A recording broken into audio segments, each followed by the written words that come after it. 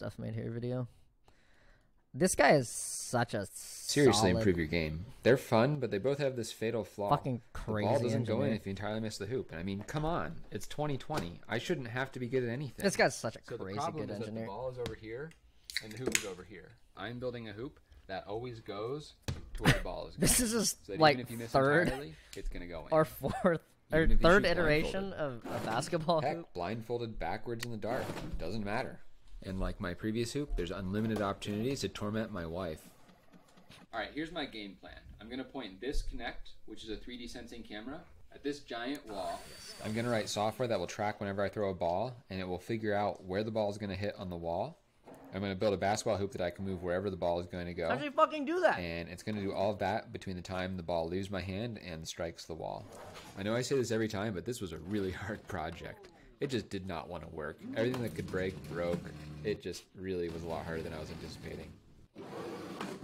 Oh my gosh. How I intend this all to come together will be a lot easier to explain with the actual hoop, so let's get it made. There are tons of plasma cut and folded sheet metal parts on this machine. It's just so I really want to get a plasma cutter. I don't know if I'd want it like a CNC plasma cutter. I definitely just want a plasma cutter in general. That's half of the rail for the I think I'm gonna X-axis. get it on Amazon as well as a welder too. I want a welder, I think I'm TIG welder. All the wheels and Would be pulleys are so printed cool on to Form have. 3. These are composite pulleys, so the part that needs to be strong is machined. Oh, a and then the bandsaw. rest I is need a 3D bandsaw printed. as well. French cleat is awesome. You can rearrange your shop in just a few minutes. Tormach 24R coming in handy. Normally 2 rails this far apart would be what you do when you hate yourself, but my mounts are spring-loaded, so alignment isn't very critical.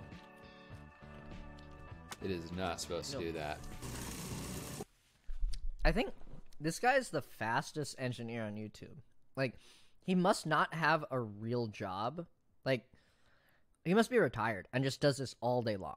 There's just no way he does this in his spare time because he, like, the rate at which he makes videos, like, the ratio of, like, his frequency to how quality good the videos are, like, how did he do this in fucking 4 weeks from doing this video? It's nuts. Or that.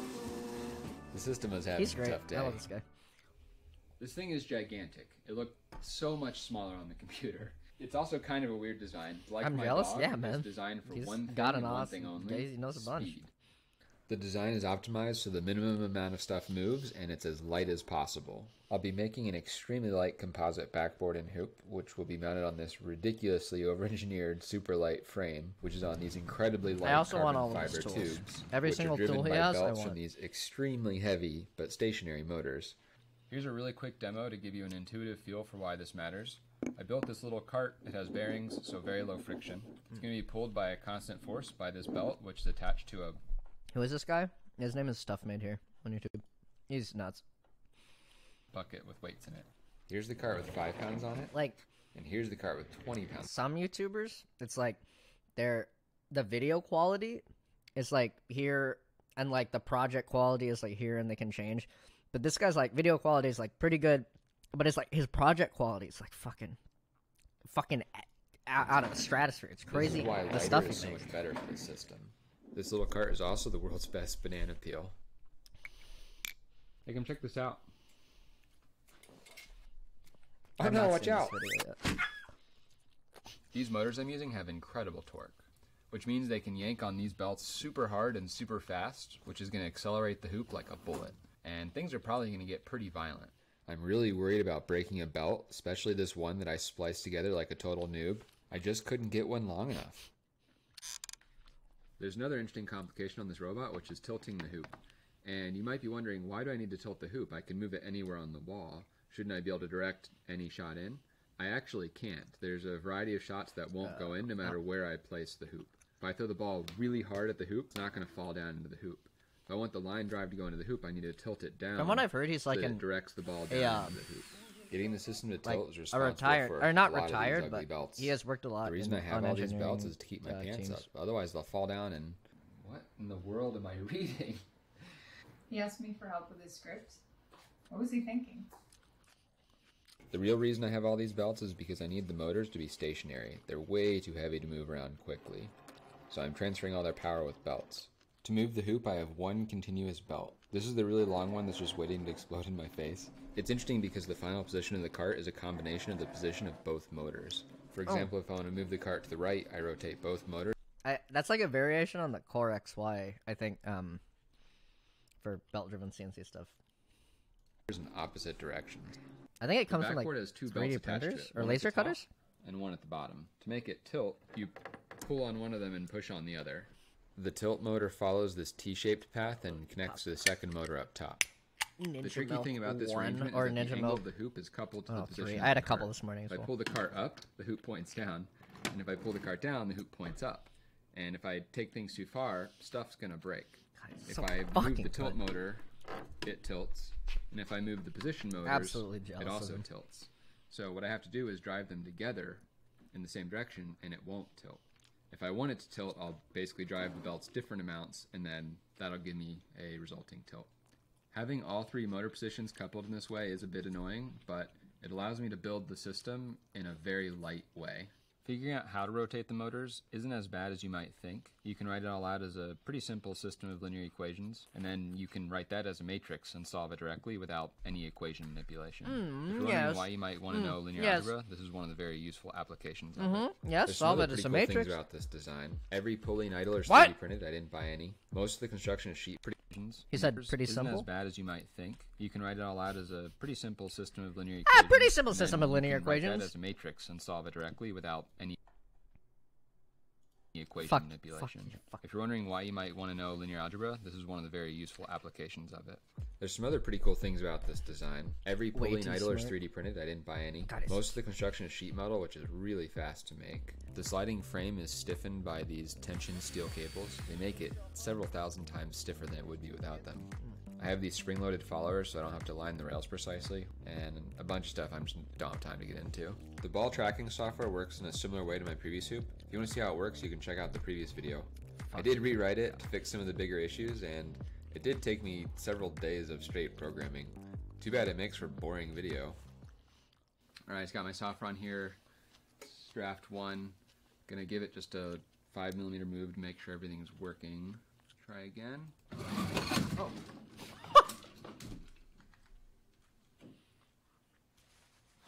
Heck. Core XY the belt was sucks. a bit loose because I was afraid of breaking my terrible splice, and that let it jump off the pulley.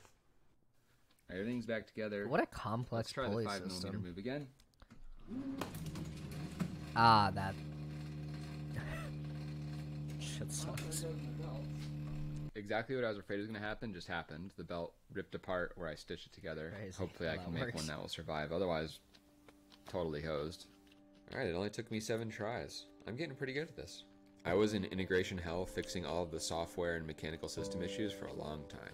For days.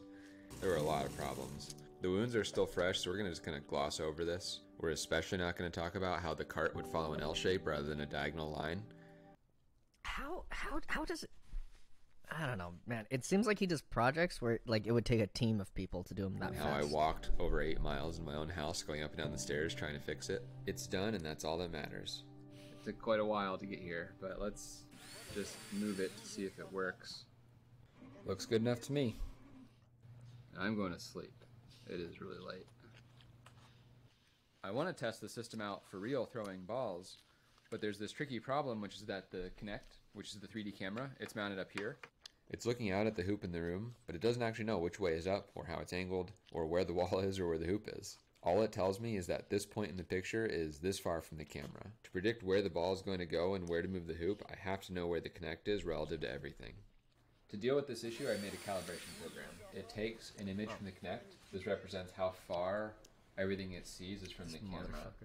So what you do is you just paint where the wall is. He's like Mark Rober on fucking crack. Floor, and then you select where the center of the backboard base is. So now the hoop knows where the Kinect is relative to the wall. Mark Rober's everything's very accurate. I wrote this program to avoid He's such a measuring good everything by engineer. hand, which probably would have taken about 2 hours maybe. This took a whole day. So the big question is if this is worth it or not. Oh, come on. Is that even a question? All right, it's time to test it out. says it hit there, which it did. So why no moving? I think I hear it moving. It's moving really slowly. Alright, my calibration thought that a millimeter was a meter and that the world was upside down and a few other things that happen when you write code like this, but I think I have it all sorted now. Yeah. Sweet. How cool is that? Seeing this thing intercept the ball This is like fucking guy, dude. the best feeling ever. But it's only half the system. I still need a backboard that can tilt with a rim on it. I've been testing without it because the way the belts interact, I didn't want to be crashing all the time with the hoop. So I've just put off making it. Let's get that made and then take it to the next level.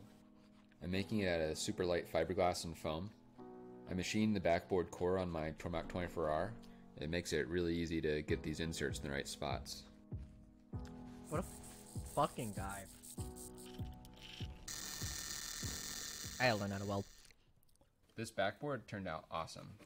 It's foam core with fiberglass reinforcement. Oh, look at this That makes CNC it machine. I want one of those. I was thinking about buying a Tormach, and then I realized I would be an idiot to buy a Tormach. So, light. or like The just reason I any made this CNC aluminum machine. rim But is I that want the it. stock one is incredibly heavy steel. But it's and this is about financially 4 or 5 times irresponsible lighter as than fuck to the buy backboard a plus CNC rim. machine. Just buy it for it. Oh, Fuck, he's so that is good. the coolest thing you've ever seen. Wow.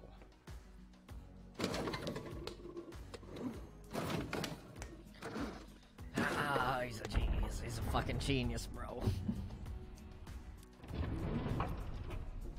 Fuck. This thing is so much fun. I've got to have my wife try this out. Hey, wife. All right, here to be pranked. Why would I prank you? Yeah. Is the net supposed to be like that? Oh, yeah. Let me get it. What?